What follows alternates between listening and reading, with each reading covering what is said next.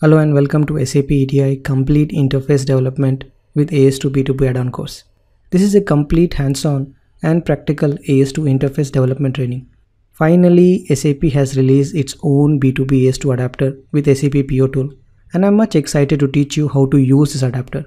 This is an amazing adapter, and I believe every PO consultant should learn how to build an interface with this AS2 adapter to become an expert.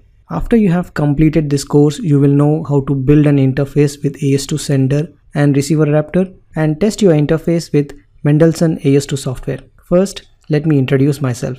I'm Srinivas Vanamala and I've been an SAP integration architect for over 15 years. I have close to 10,000 students taking my course, with some of my courses listed as hot and bestseller course in SAP PO category. Okay, so let's look at the prerequisite for this course. Let's look at the prerequisite for this course. You need to have a basic knowledge on how to develop an interface with SAP PO.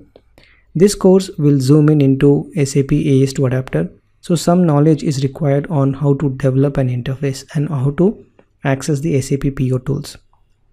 You need to have an access to SAP PO system on which AS2 adapter is installed. Well, access to SAP EC system is good to have, but you can still learn without SAP EC system. You need an internet to download the software like AS2 software or EDI NOTEPAD, whichever is shown in this course. Next, let's look at the sections in this course. In the section 1, we will look at AS2 software, being the Mendelssohn AS2 software. This is a software that is used to send and receive a message over the AS2. So in the first lecture, we will see the purpose of this AS2 software, where and how you will use in your interface development. Then I'll show you how to download and install this AS2 software on your local machine. Then I'll show you how to configure AS2 software on your local machine, how to create all those configurations in this software. Then we'll access the AS2 dashboard for this software. In the section 2, we will look at the EDI NOTEPAD. We will download and install this software. In the lectures, you will see how to download an EDI NOTEPAD software, understand EDI structure. We will open up an EDI. We will look at all the structures of an EDI.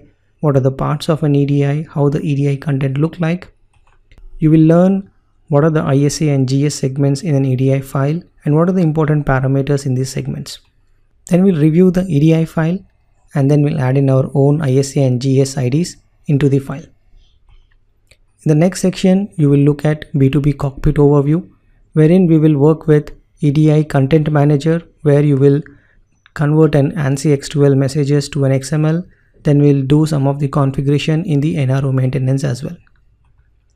Next, in the scenario sections, we will be developing the scenarios. First scenario will be AS2 to IDOC scenario, where we'll use a Mendelssohn software to trigger an AS2 message. That message will be 8504010, and in SAP PO we'll convert that EDI message into an IDOC, and that IDOC will be posted into an SAP EC system.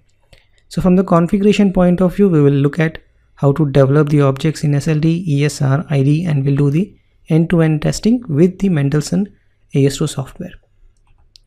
Next, we will replace the Mendelssohn AS2 with a file, wherein we will drop the EDI file in an FTP folder, and we'll use the same interface to pick the file and process the message into an IDOC message. Next, in IDOC to AS2 scenario, we will trigger an orders IDOC from SAP ECC, and then we'll convert that into an 85040 EDI file and we'll send the file to the AS2 software. Here you will learn how to configure Mendelssohn software to receive the message and how to configure your channel to send that message to the Mendelssohn software. In the configuration section, we will look at SLD, ESR, ID, and end-to-end testing from ECC to Mendelssohn software. In the 997 functional act scenario, we will reuse the existing scenario wherein the Mendelssohn triggering an 850 message to SAP PO. We will capture the 997 and we will dump that 997 into an FTP folder. In NRO Maintenance section, we will create a counter in the NRO Maintenance, and then we'll use that counter in the mapping program. Then in the module level, we will try to convert our message to fill that NRO variables into the output EDI file. This is basically useful when you want to generate a counter in the ISA or GS segments. Apart from learning, there are some free downloads available in this course. Well, you can download all the course slides that has been shown in this course. I'll give you all the software links for the MEC AS2 EDI software and all the software that has been used in this course. Then you can download B2B add-on content. You can download the interface objects. These two things you can download and then you can import in the ESR. I'll give you the sample EDI files for you to test in your interface. And also I'll give you the EDI ANSI X12 4010 structures which you can directly import and build the interface. Well, don't forget the benefits that you get when you buy from an Udemy. There's a 30 days money back guarantee. You can take the course and if you don't like it, there's a 30-day money back guarantee from Udemy. You can download all the videos for offline viewing. For Q&A section, I'll be available. You can post your questions. You can ask any configuration issues that you have. I'll be happy to answer that. You can access all the videos in mobile and TV.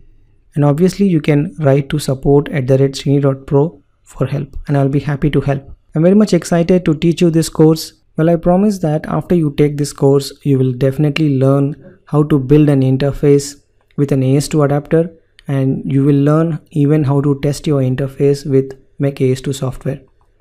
Well, I'm super excited to teach you this course, so let's see you in the course.